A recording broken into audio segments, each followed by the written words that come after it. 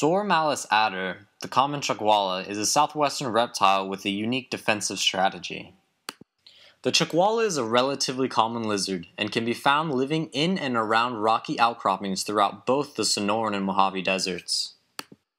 The Chuckwalla that reside on South Mountain are the only Chuckwalla to display the unique orange tail phenotype. When disturbed, the Chuckwalla seeks the nearest crevice in the rocks and stuffs itself inside, inflating its body to grip the sides of the rocks, preventing any predator from removing it. This behavior evolved as a means of predator avoidance.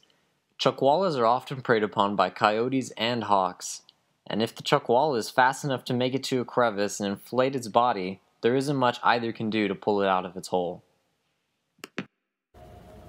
This isn't a developmental behavior, as both juvenile and adult Chuckwallas instinctively rush for cover when disturbed. The Chuckwalla inflates itself by gulping in air through its mouth. It inflates the side of its body and its tough scaly skin grips the hard rock around it, making it near impossible to remove. And in Stephen DeBond, James O'Reilly, and Tad Thimer's 1994 paper on the mechanisms of defensive inflation in the Chuckwalla, they discuss that the Chuckwalla uses a swallowing motion to force air into its lungs and into its buccal cavity to grip the sides of the walls.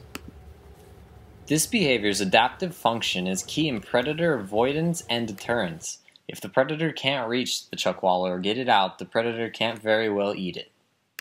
This behavioral defense requires the Chuckwalla to maintain an utmost vigilance and retain a close proximity to its safe haven around it. Chuckwallas are very keen observers and will quickly retreat to crevices in the rocks when danger approaches.